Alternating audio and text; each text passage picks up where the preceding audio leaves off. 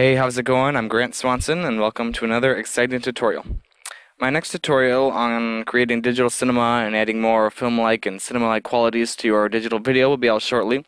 I've just decided to add on to it and expand to it. I've made it longer, added more tips and techniques to it. I think you'll like it.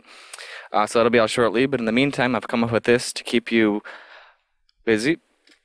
And so basically, if we scrub through here, we can see we just have a drive-by shot of these trees and this parking lot. But there's a lot of unwanted jitter in it, but we still want to, so what we want to do is remove that jitter, but we want to retain the original motion of the shot. So that's what we're going to do. So with the footage selected, come up and choose Animation, Stabilize Motion. This will bring up the After Effects tracker controls. And just make a little room here. And all we need for this shot, I know because I've tried this a few times now, is position. But if rotation and scale apply to your shot, by all means click them. If we just scrub through here, we can find a spot in the image that we can use as a track point that stays in the shot and in the frame the entire time. And I'm guessing this tree right here, the tip of this tree does, and that seems to be a good tracking point too. You want to always choose areas of contrast, areas that will stand them apart from the areas around them, surrounding areas. And that'll just make for a better track, and we don't really need to adjust that much. It seems pretty good itself. So if we hit Analyze Forward here, we'll just wait for that to finish.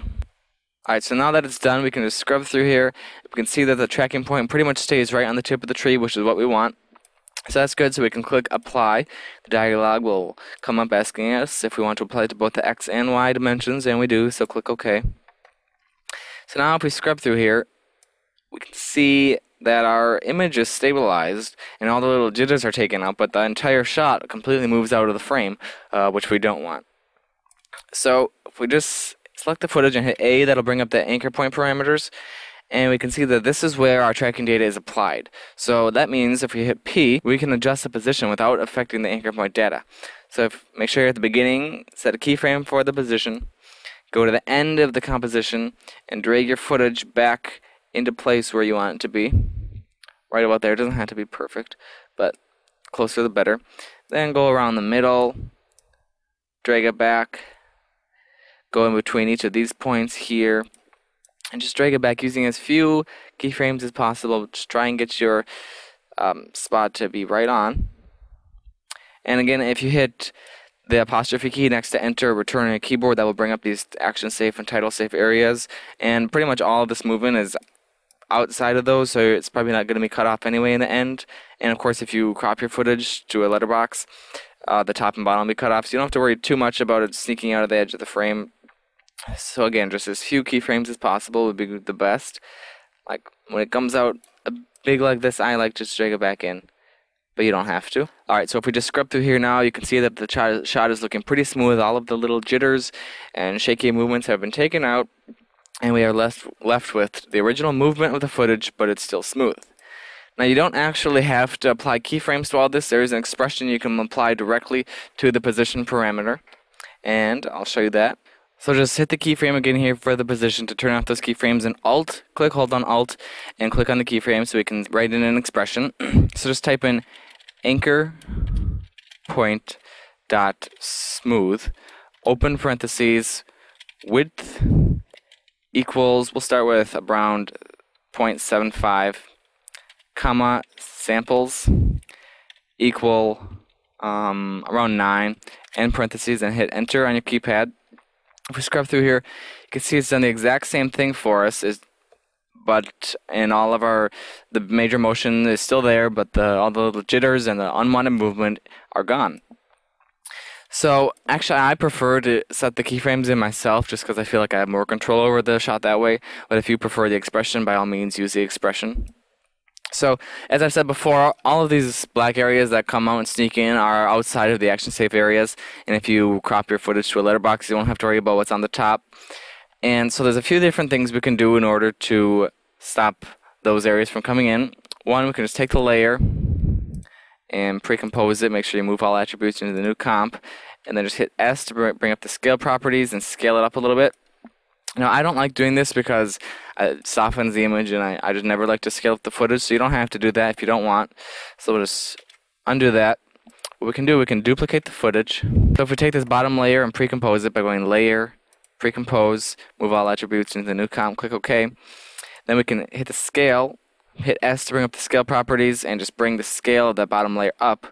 And as you can see here, what happens is we don't really notice it when the shot goes out. You'll see this line, but it doesn't really matter because it's on the outside of the action safe areas and it's on the very edge. And to soften that a little bit, what we can do is by selecting the top layer, double click on the mask tool there.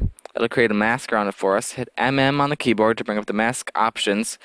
Bring the mask expansion down around -5 pixels, and then bring the feathering up to 5 pixels, and that will just smooth that line for us. You can maybe even go all the way to -10 and 10 if you want.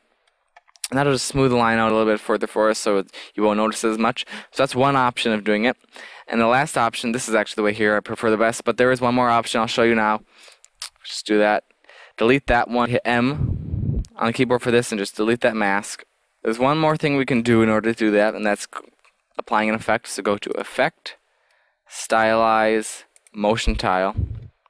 Click Mirror Edges and bring the output width up around 110, somewhere around there. But I don't really like this because it leaves us with these really kind of funky looking objects on the sides here, especially when you're in areas of contrast like this. You can see the trees starting to come in here a little bit. It's just looks very weird, and I actually think that's more noticeable than just having the line there from the duplicated footage underneath, but you don't have to.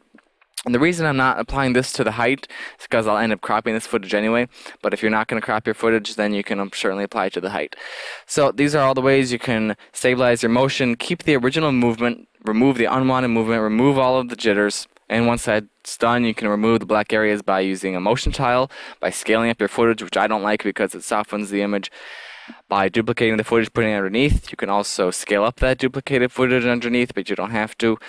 So there's several options for you. You choose which one's best for you.